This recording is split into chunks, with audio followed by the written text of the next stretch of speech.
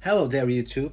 Today I want to share with you the latest purchase that I've done from second-hand market, which is a Raspberry Pi 4 Model 4B 4 gigabytes, and I got a 7-inch screen with it. It's a touch screen, and let me turn it on for you, for us. There we go. Just let it boot. And on my last video, or the other video, I showed you the other Raspberry Pi. It's also a 4B. I print a new case for it, which has a larger fan exhaust here, or intake. There's only one problem with this case, which is it clicks in, and to reopen it I might have to break it. I'm not sure. This design which it came with was kind of better because it's using just screws from here, 4 screws, and then you just put it together like this. But the fan exit or intake is too small. That's why I printed a new one with a larger one. So it has booted up, as you can see, a touch screen,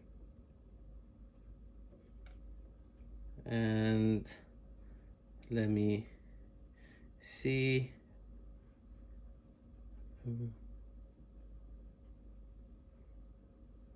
Here, 4 gigabytes, 3,838 megabytes of memory. It is working well. I still haven't installed any Klipper, whatever, nothing on it. It's just a Raspberry operating system. It is working well, although there is no heatsink on this, so it's getting really pretty hot. But I'm not using it at the moment. Very hard, nothing. It's just working okay. I also have this Bluetooth keyboard by Rapu, which is also working. I'm not sure how good you're seeing this. Okay, so the mouse pad is also, cursor is moving, no problems. And let me get out of this.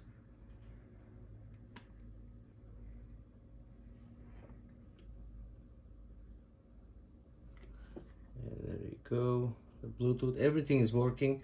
I didn't test it really hard. I didn't test too many options on it. But I like the screen. It has no scratches, nothing. It doesn't come too often that you buy something on the second-hand market and it just comes with no flaws. It had also an adapter from micro USB to Type C, which is here. But I'm gonna get a switch, so turn on and off switch, because plug it in and out is not very healthy for components like these, because they're not very durable, so it can get really bad. Future plans on this project is I'm going to install Klipper on this to make it work on the Ender 3 V1. And if I like it, if I like the usage, the settings, and the print quality, the print speed, because everyone is saying that the print speed is getting really fast and much more reliable prints, and you can monitor it through your phone, through the internet. It's all really nice. It sounds nice. I want to try it for sure. And I have a spare Raspberry Pi, which I can, if I like this one, I will install it on the S1. Maybe I'll do it around. I do it on the S1 and then on the V1. We'll see about that, but I just need to have some time to put on this because I just installed the Ender 3 V1, the main board V 4.2.2, which I'm gonna exchange to 4.2.7, but I want to try it on the 4.2.2, the Klipper, just to see if anything goes wrong. It's a spare main board. I want to use my 4.2.7 for when everything is dialed up and working fine. And what I found out is also the S1 screen, this, let me unplug it.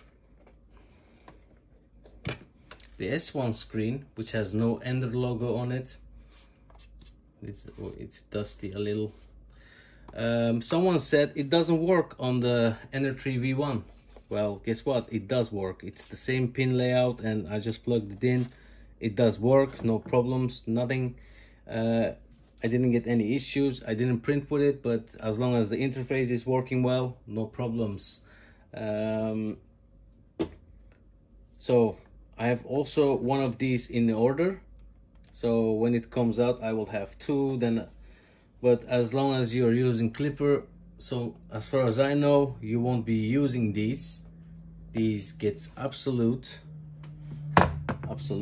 and well, but I still want two of these in case I will not use Klipper. But I'm glad I finally got the Raspberry Pis, because these didn't came cheap.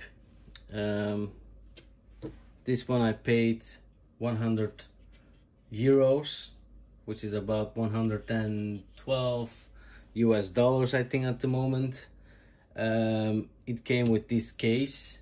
It came with 16 gigabytes of micro SD card, and it came with an adapter. It wasn't the original one, but it was an adapter that works with it, and also an HDMI cable. Well, I guess it could have been worse. It could have been more expensive, but I got the other one with the LCD screen. It didn't have a HDMI cable.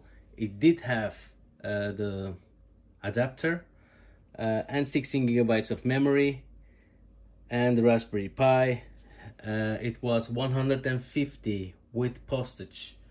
Well, I paid actually 150, but it was 140.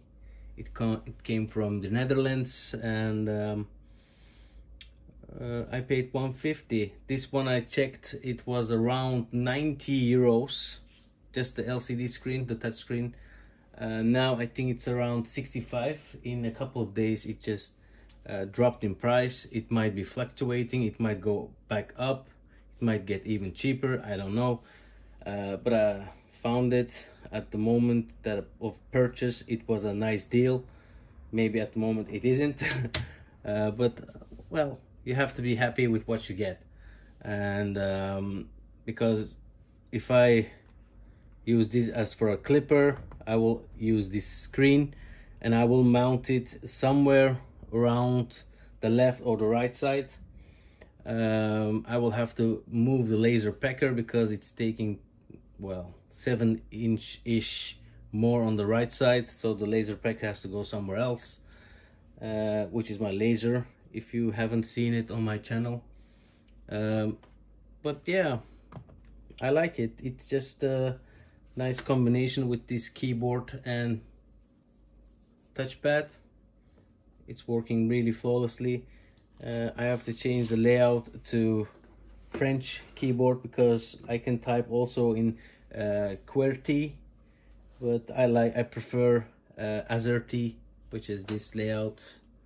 It's a French layout. I prefer this one. Anyways, guys, it was just a quick video just to show you that I have the equipment to start with a Klipper. and many people on Discord say also that Klipper is really nice. Well, I guess I'll have to install and check it out. And well, of course I will share my findings around the Klipper, but I'm expecting a lot of it because it makes your printer smart. And many people say if you are just using the normal interface of your printer, you're kind of using it as a dumb device. Well, I'll have to see what's difference with Klipper.